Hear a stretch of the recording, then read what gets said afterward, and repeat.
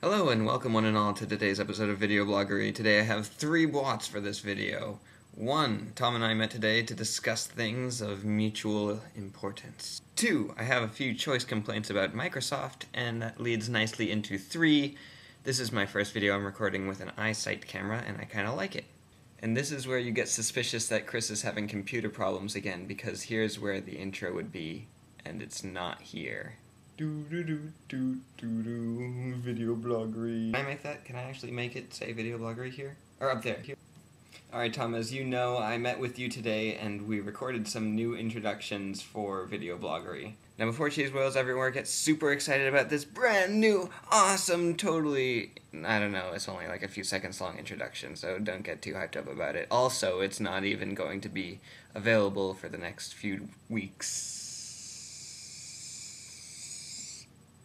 Anyway, but the new introduction is a completely different topic about what I wanted to say, which is that today I met with Tom face-to-face and we discussed the idea of these mini nano videos, which by the way is not redundant. Nano refers to something times 10 to the negative 9th power, and mini doesn't even really have any scientific notation, so yeah, it's totally valid. I would start getting suspicious if you said micro nano videos, which is not appropriate. Either that or it would just mean something times 10 to the negative 9th times 10 to the negative 6th, so that would be, what? Times 10 to the negative 15th? We already have something for that. Isn't it, like, Pepto?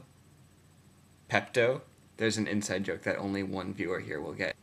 Anyway, about the mini nano videos, I say it's a great idea, let's go for it, and I think it will be kind of motivational to make videos about nano. Plus, we can even use input from the Cheese Whales. They can comment on what they think should change, or what they like or dislike about our novels. What 2?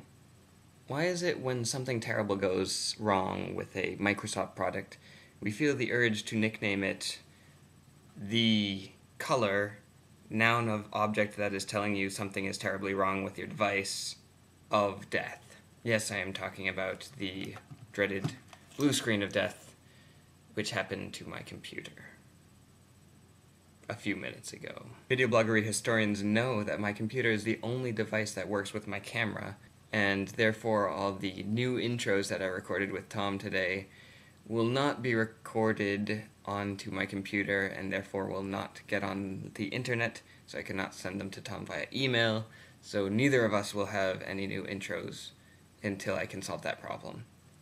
Thankfully, I think I'm going to see one of my cousins tomorrow who happens to be a computer technician, so he should be able to remedy the problem, if anyone.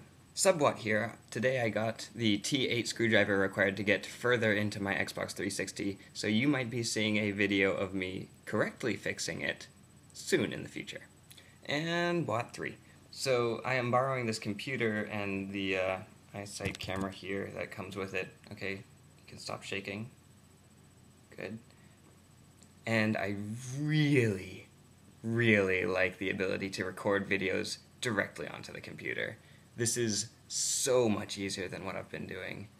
That alone makes me want to get a Mac.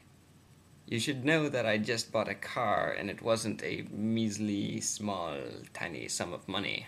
So before I buy a computer, I'm going to have to think very carefully about whether I want it bad enough to get it. Right now I'm kind of in between jobs, so getting a job would definitely push me towards getting a new computer. And even though now I know the iSight is pretty good at recording videos and very handy at getting the files directly onto your computer, I'm sure there are PCs that do the exact same thing.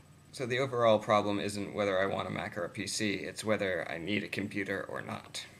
So that's all I really got for today. Tom, I'll give you the footage of the new introductions as soon as I can get it on the computer. My eyes are really blue in this.